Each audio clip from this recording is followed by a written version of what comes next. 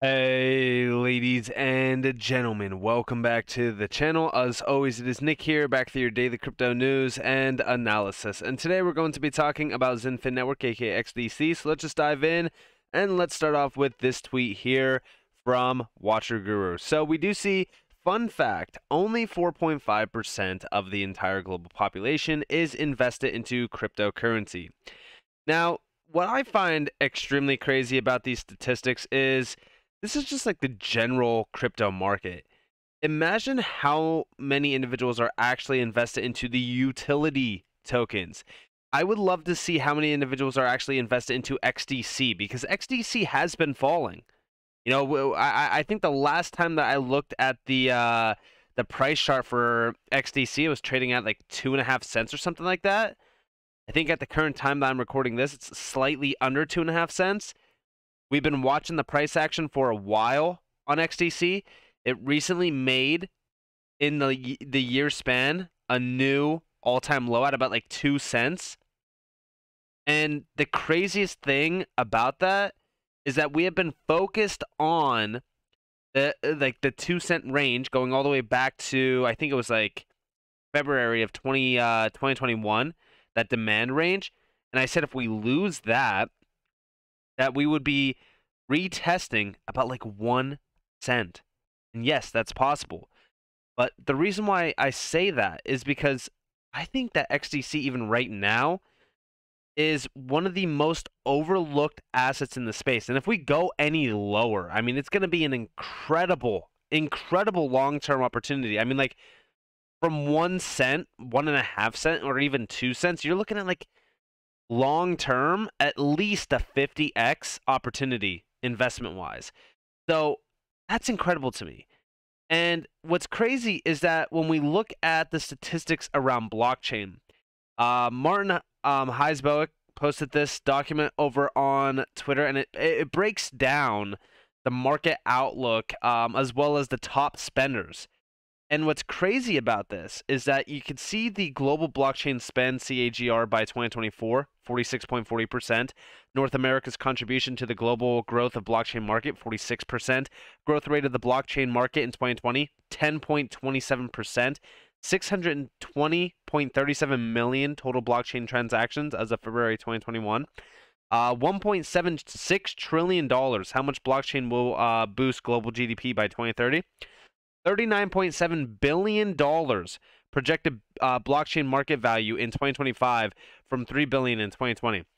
$17.9 billion estimated global spend on blockchain solutions by 2024. And look at the top blockchain spenders worldwide.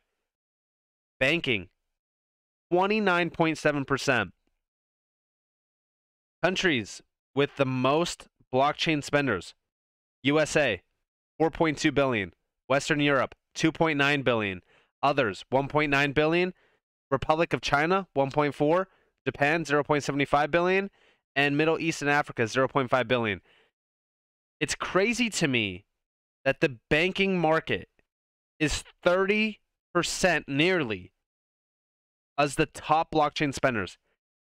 This proves to you where the focus on this technology is really coming from. It also proves the point that the future banking system, the future banking sector is going to be built around blockchain technology. No one, and I mean no one, is paying attention to this. People need to wake up to what is happening.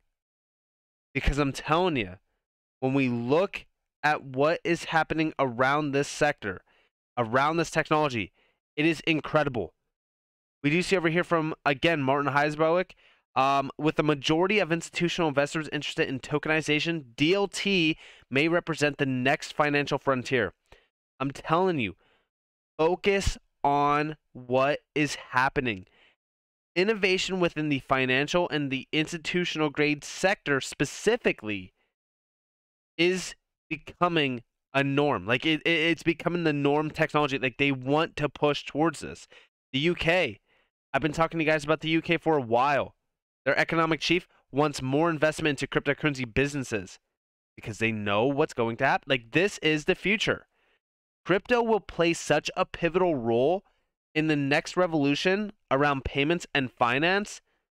And I think that's really going to shock and wake up a ton of individuals into just how large of an opportunity crypto was this year, last year, the year before that. Like, we are so early in this game. And we do see over here from Andrew Carrier, who is the CMO, he's from Quant Network. He's the one that really kind of talks quite a bit around Quant Network, and he's really addressing quite a bit of things around what Quant's doing. But also, we pay attention to what London is doing. And they just recently overtook New York and San Francisco for fintech funding. London provides fintechs with access to one of the world's leading financial centers alongside Europe's largest tech ecosystem. This combination is a recipe for innovation. London wants to be a leader because they see the value proposition here. Being the first, like I even said it in a video recently around like CBDCs, it's almost like we're seeing a secondary space race where these countries want to be the first to go live with crypto. And this is happening right now. Like, we are seeing a massive push. And a lot of these processes and these use cases and things like that that are being built out on the XDC network, the Xinfin network, in my opinion, will play a vital role in the next evolution of what's happening around central banks too. If you guys watch my XRP videos, right? What's the biggest thing that we focus on? We talk about gold and the accumulation of it from central bankers. Central banks are hoarding massive amounts of gold. You think that this is a coincidence? Absolutely not. They are hoarding massive amounts of gold because, in my opinion, and we've talked about this many times as well in the past, gold is going to play a vital role in the next evolution of fiat currency, specifically digitized fiat currency. What do I mean by that? Well, we talked about CBDCs being backed by gold issued out on DLTs like the Xinfin network. And yes, I do think that the Xinfin network will also be a major DLT within that area of focus as well because of the efficiencies behind it. Very similar to even the XRP Ledger or even, Stellar with XLM. But yeah, we do see tokenization of gold might be the biggest use case in blockchain right now as central banks keep stockpiling gold. And then over here, banks will be able to hold 2% of the reserves in tokenized form. Just recently talked about this. XDC network is one of the most optimum layer 1 blockchain infrastructure available for tokenization.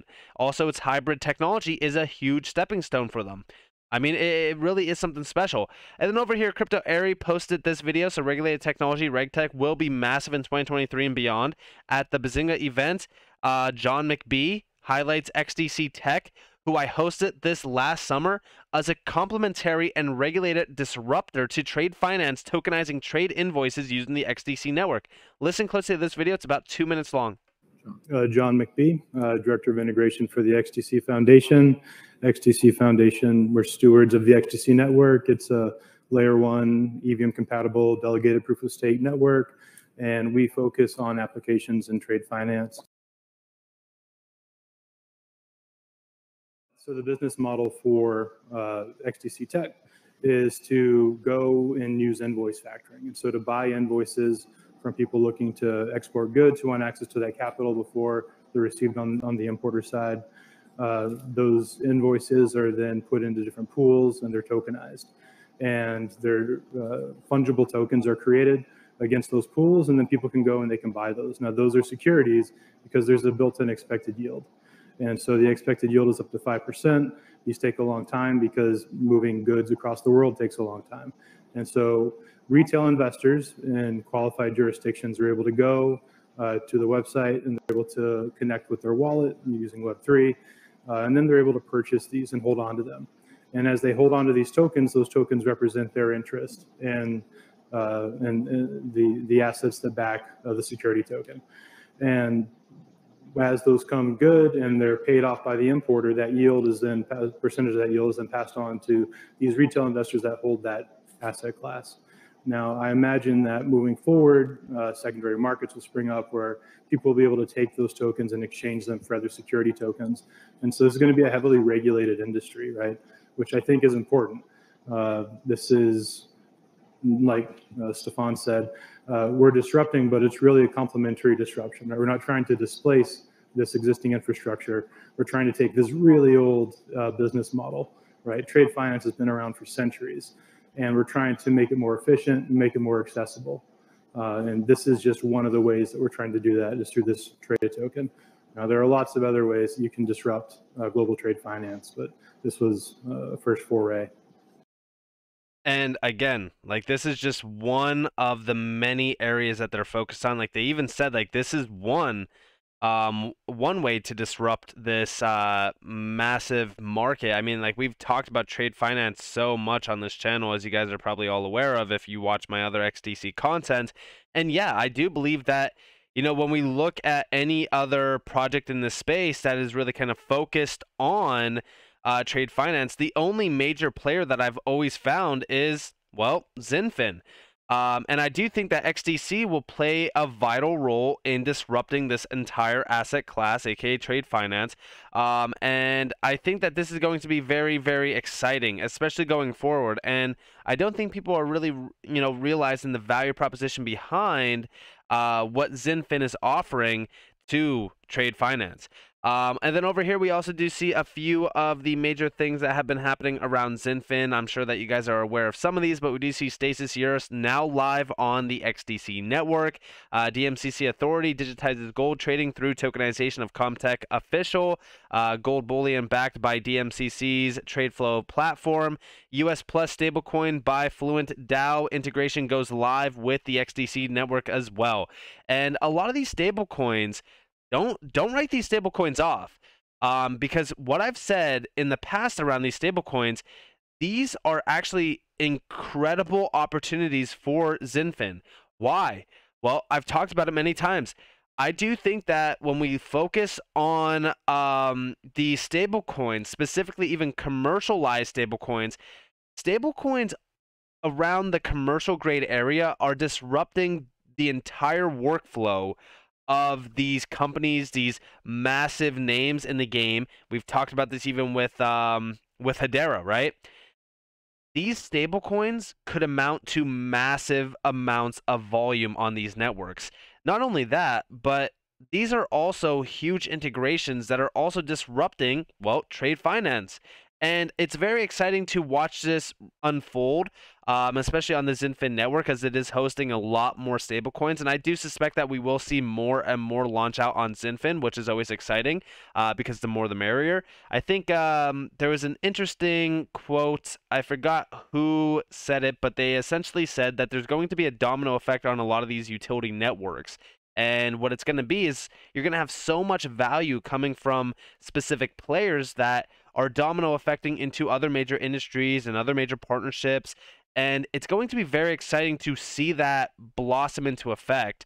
And I'm so excited for a lot of these networks, because I do see the value proposition behind those domino effects. It's almost like the network effects of Bitcoin, but on a much, much larger scale, because again, like, this is going to be mass adoption within trade finance. And this is like, when you look at trade finance, you're not disrupting retail sectors. No, you're disrupting the banking sector. This is why when we look over here at the top blockchain spenders, the banks are getting prepared. Like, it's not retail. Retail's 6%. It's like the lowest percentage on this diagram. And the banks are ready. They want to utilize this technology, and they want it now. They don't want to utilize this technology later on.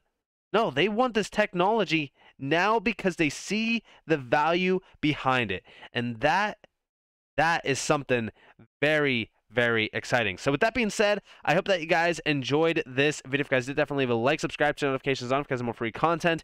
You guys are more than welcome to follow me on Twitter and join the free Discord down in the description below. As always, up to you all. Have a beautiful day, beautiful night, wherever you guys are on this before. This has been Nick. Peace out, guys.